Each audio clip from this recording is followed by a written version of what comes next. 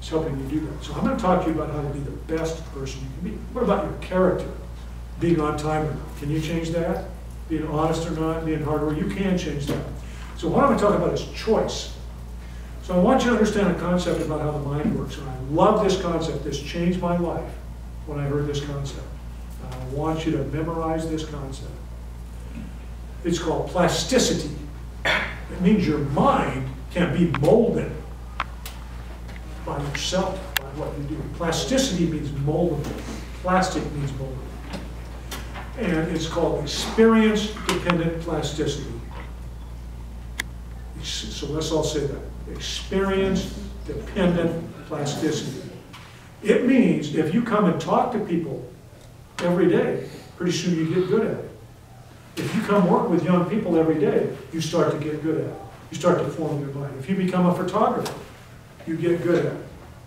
I could take the same equipment Sonia has, which she would never let me take. But if I did, I could never do what she does, because she has formed her mind by experience. Let's say you want to become a good runner.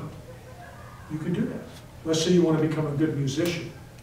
Let's say you want to become frugal and make money. You can train yourself how to do that. So here's the way it works. Your mind has about 70 trillion neurons. Those are your brain cells. And they connect by synapses. And this is important. A synapse means they don't touch, but they come close to each other. So let me demonstrate that. There's 6 people at this table. And my hands could come close to anybody's hands here, right? But they're not close. But if I want to come over, don't touch my hand, just put your hand in.